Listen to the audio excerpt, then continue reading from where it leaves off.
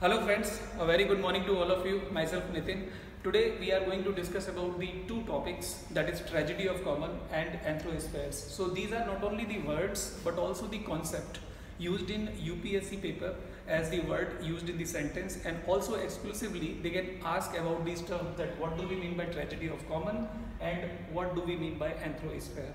So the tragedy of common expression we can take first. So what do we mean by common here? Common means you, me or any other crowd like the masses and all. So the tragedy of common, say for example one road is to be built on one land and my house is there, that house is to be acquired, that will be demolished, then only the road will be built or the dam will be built on that road. So I will be in pain. So that is the tragedy. So now the engineer, say for example an IAS officer decided that on this road this project will be there. So what will happen, that some property will be acquired and that will be causing the tragedy.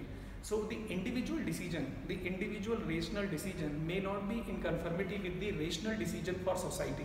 So one engineer, one officer who is taking into consideration the societal welfare is good.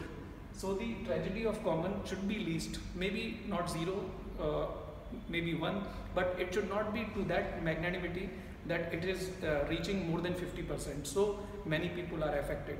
So the dams and the roads, they are causing tragedy for many people. So as an engineer, we need to keep in mind what is called as sustainable development. Now we can talk about another term, ANTHROSPHERE. It is also called as technosphere. What do we mean by this? So there is something called as oceanosphere, there is something called as atmosphere. So the ANTHROSPHERE is not the natural one.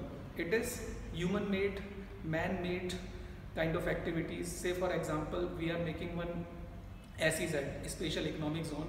So we are making boundary around that project. So that will be ANTHROSPHERE. So the human-made activities making one area defined, that will be called as ANTHROSPHERE.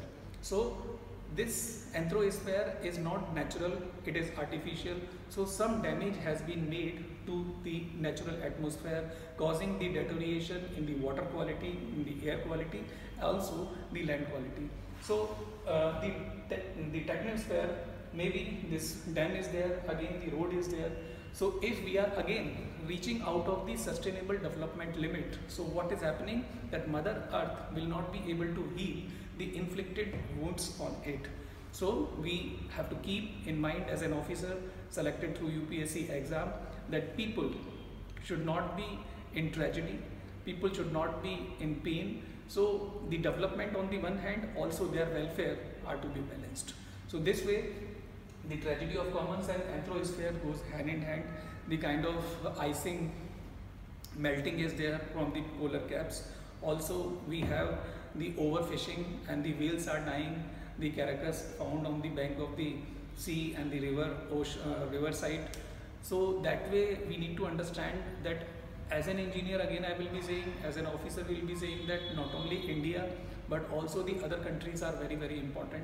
So these two expressions can be asked by UPSC in the upcoming exam, in the mains, also in the PT, in some other exams like ES and also in AS. So for now I am signing off.